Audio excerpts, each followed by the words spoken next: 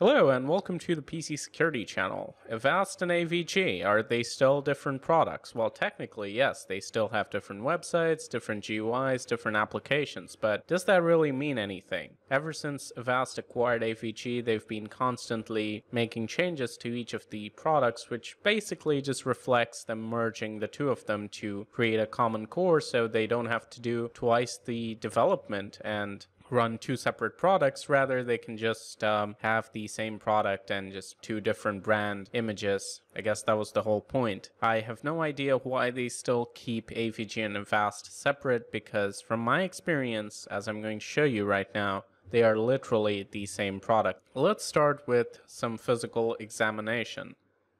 Let's open up the actual application folder for both Avast and AVG. And as you can see, the files are exactly the same.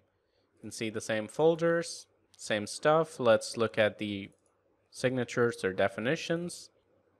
And there you go, the same files. If we open them, you can see the same DLLs. There's really nothing different here. Almost a 1:1 copy.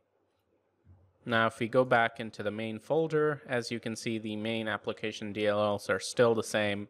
It's only the actual products that have different icons, but I doubt if that's anything other than just a visual change, because as you can see, the names are still the same. If we go into resources, boom, again, the same stuff, anti-ransomware. It's the same file, different file size though, maybe some technicalities there, but more or less, it looks like the exact same product. Now, if we open the GUI and we go into settings, you will notice that everything is same here too. So for Avast, we have cyber capture, which is something that used to be exclusive to Avast. But now we have that in AVG as well, which I will show you in a moment if I can find the settings. Oh crap, the AVG UI, so bad. There we go, settings.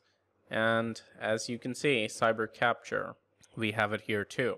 And we have the setting to scan for PUPs, just like we do in Avast, and the update looks exactly the same. The components are exactly the same. AVG had a behavior blocker called identity protection, which Avast didn't have, but I'm pretty sure they have added that into Avast now. And as you can see, even the options are mirror images of each other, just file shield, behavior shield, mail, and web shield. Other than just few cosmetic changes, like this is called email shield, there isn't really anything to it. Now, in order to confirm what I'm suggesting, I have a few files which I'll drag onto the system, and we'll see if the detection is exactly the same as well. So I have some samples here which I will copy twice. And I'm just going to create another folder. We'll call one Avast. And we'll call this one AVG. And now I'm going to scan this with Avast, and I'll scan this with AVG. Oh, I can't scan using AVG with the context menu. That's interesting. So I'll just open up the UI and do a custom scan if I can. Huh, is that a paid feature now? Come on, Avast. Don't do this to me. Okay, file and folder scan. Now I just need to find the desktop and select AVG. And there we go.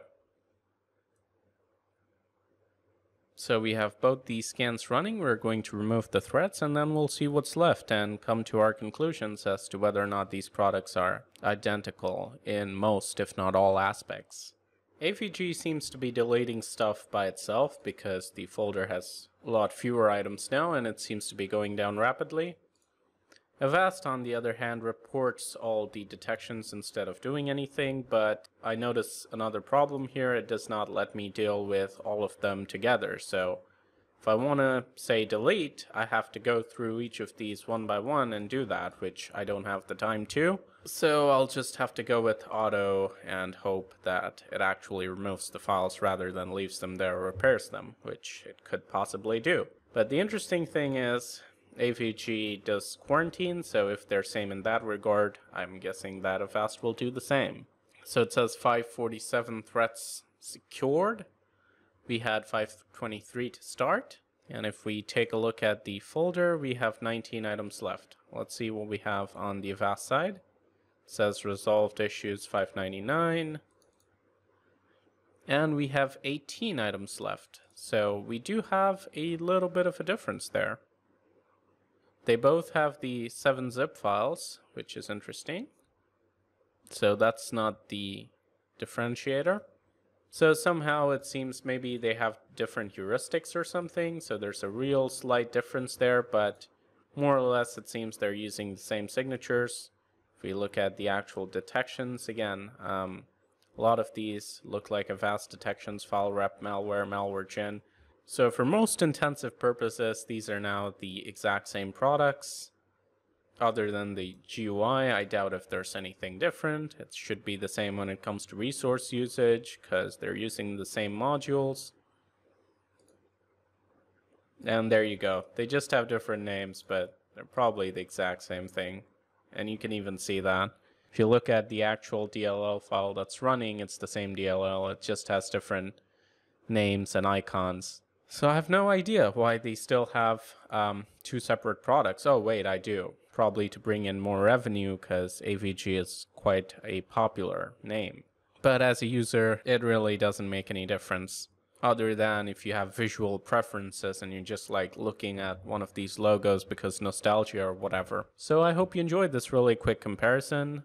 I just thought I'd point this out, since my previous videos on this topic have been kind of leaning this side or the other, because again, the changes were happening gradually and I was making videos while they were happening, so it was a bit confusing, and I apologize if it led to any confusion in that regard. But these are the facts. This is how it is now, and probably how it's going to be in the future. I don't see much else to it. If anything, they might just merge the products entirely once they've taken up the traffic from AVG. So I hope you enjoyed this video. Please like and share if you did. This is Leo from the PC Security channel. Thank you for watching, and as always, stay informed, stay secure.